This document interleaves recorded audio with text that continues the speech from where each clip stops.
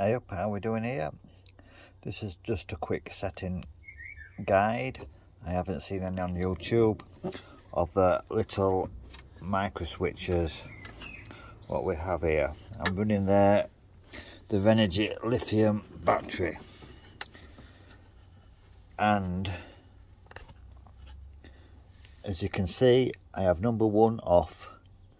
What sometimes I say to do with the voltage you can have on, but the main thing is to have number 5 off.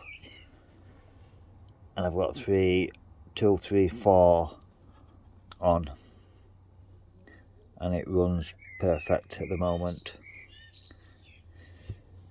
I've been running it, like I say, a couple of weeks now, and it's a fantastic bit of kit. I get my full 40 amps straight away. I've got it on like an isolator switch fuse down there, as you can see. Let me just move that away. Everything's just all jumbled up at the moment.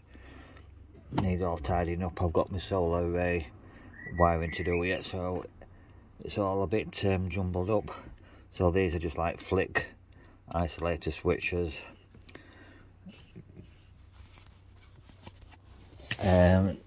So I have linked my lead to the positive main in, so when I flick that it'll turn straight on, because I like to get my vehicle warmed up before I flick it on anyway,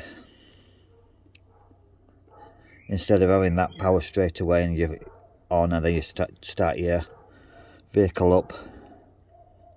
But I thought I'll just show you, because like I say, I haven't seen any videos. I've seen people break them down and one thing and another about the settings, and it's quite confusing, the settings in the little manual.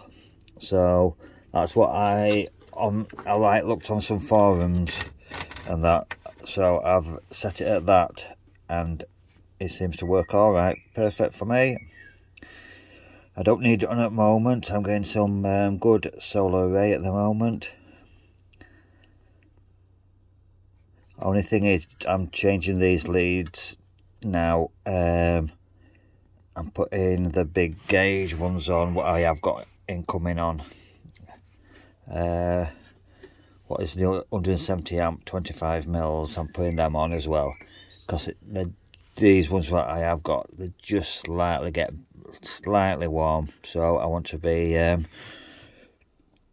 top of the job. But thanks for watching anyway. I just thought best thing to do. Thank you, goodbye.